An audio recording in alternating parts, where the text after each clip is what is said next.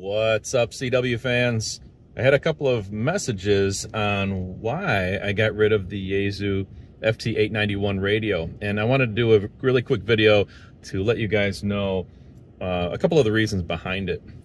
So the first reason is, and this is kind of like dumb because I had already installed it, but the amount of wiring that I needed to have installed in the truck, because I remote mounted the base unit in the back, and all the wires that I had to run underneath the carpet and come under and make it a clean installation was kind of ridiculous. I needed a line for the CW key, I needed a line for the speaker, I needed 2 USB lines because I was using my digi-rig in order to do like FT8 and some of the digital modes while I was mobile, of course stationary, not actually moving. So I had that, I had the microphone cable that I needed to run, which I'd never even really used, and then also the remote head cable that actually came up to the front. That I think that might have been it, but it was a mess of cables, and that's probably one of the biggest reasons why I think 705 might be the best for mobile installation going forward. I wound up pulling all of that stuff out and went with the cleaner installation of the 705. Now, for the CW fans out there, one of the reasons why I did get rid of the 891 is because, I mean, it was such a pain in the neck to change CW speed. So whenever I came across somebody that was a little bit slower in CW, I like to slow down for people, and there's no reason why we shouldn't do that. It's really easy on the 705. I can even actually keep it up on the screen if I wanted to, even when I'm changing frequencies. I'm not sure if you can see that or not, but I can go down to like 20 words a minute, 18 words a minute, and then crank it back up.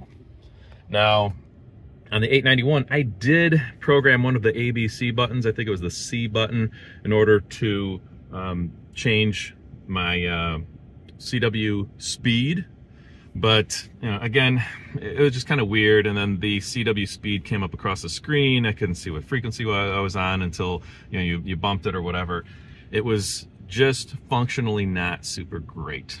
Also, if you wanted to change some of the filter contours and profiles, that was a little bit tough too. It's a lot easier on the touch screen, and you could just like pop this on here and, you know, make any changes you want to make to the you know, filtering, which can come in handy when you're portable and mobile. So that was another reason why I changed.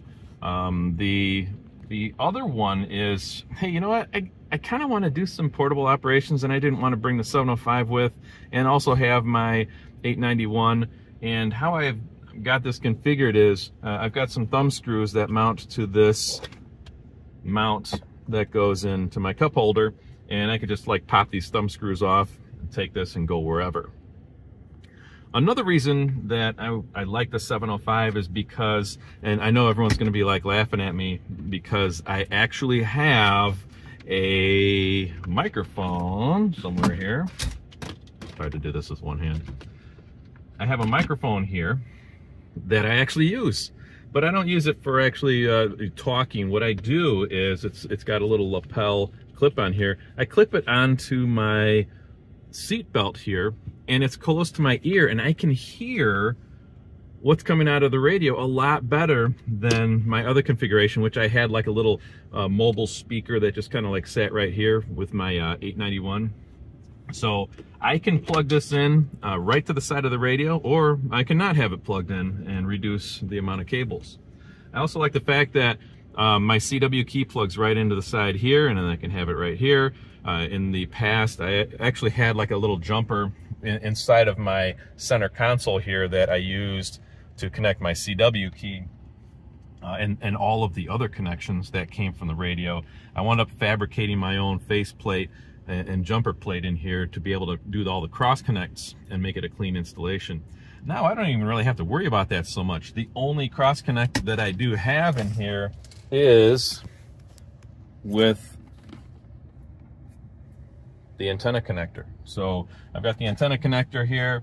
I can pop this over here and connect the antenna, and then boom, I've got connectivity. So I'm pretty excited about that. You'll see some of my other videos where I talk about, some of the controls in here and what I do have in here now. But yeah, that's another reason. It's got quick connect and disconnect with the power, so I can take this portable easily, and it also charges the battery. And I also put a Anderson power pole. I'm not sure you can see that in there. Got the Anderson power pole in there to provide power to the unit.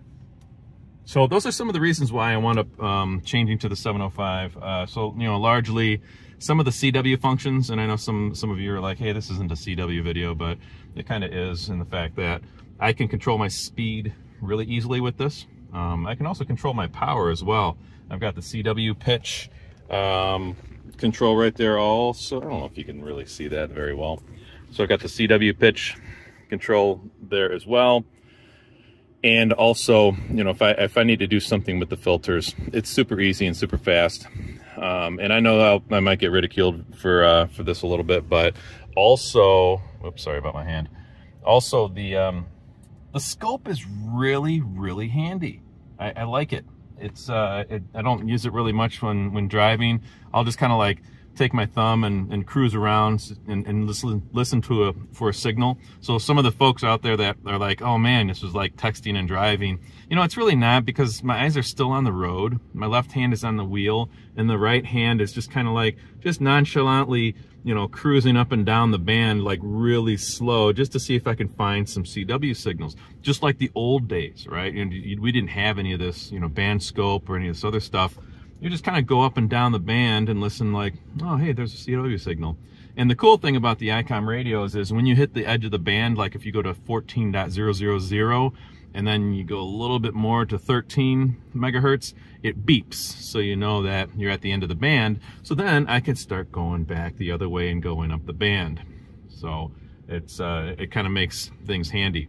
And then when I actually do CW, I don't need to look at my hands when I'm doing CW, so I still do look at the road, and I just do and send CW. So the reality is I'm not doing a ton of like looking at my stuff when I'm doing mobile CW. So I hope that helps clear up some of that too. And then at some point I'm gonna I'll show everybody my my GoPro configuration. I do have a GoPro. It was on a bungee here that just kind of like stayed there, that could kind of like view this. So I know that you don't realize I have 3 hands, but one is on the steering wheel, one is on the CW key. It was impossible for me to also video as well, so that's how I was able to video, just kind of like, and then I just kind of move it around really quick with my hand. But yeah, that's the some of the reasoning behind the 705. Of course, there is an install, I shouldn't say an install video, but there is a video that I did on what my installation does look like. And there's a lot of folks that are like, oh, you know what, QRP, it's life's too short for QRP. I kind of agree with that, which is why I installed an RM Italy 200 watt mobile amp in the back. So that's how I'm able to get 100 watts. I've got it on the low power switch, so that gives me 100 watts out, and I drive it with about 7 watts of power on the 705. And if I don't have 7 watts, if I unplug it, that only gives me 5 watts.